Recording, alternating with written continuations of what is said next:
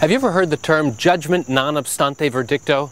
Hi, I'm Gerald Oginski. Come on in. I'm a New York medical malpractice and personal injury trial attorney practicing law in the state of New York.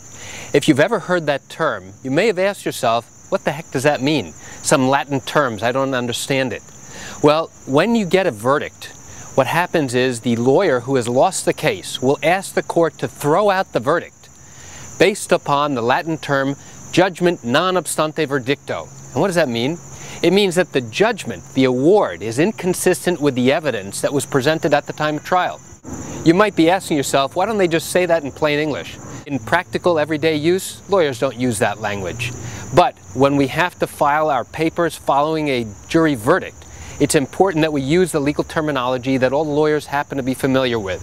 So if you hear the term judgment non-obstante verdicto, the only thing it means is that an attorney is asking the court to overturn or throw out that verdict because the decision or the award is not based upon the evidence that was presented during the course of the trial.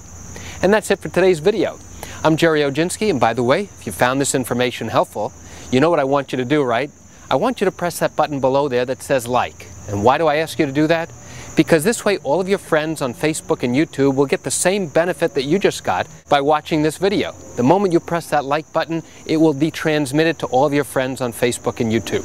So go ahead and do that. And by the way, if you have legal questions, you know you can always pick up the phone to call me or send me an email. This is what I do every single day. I answer questions just like these. You can reach me at 516-487-8207 or by email.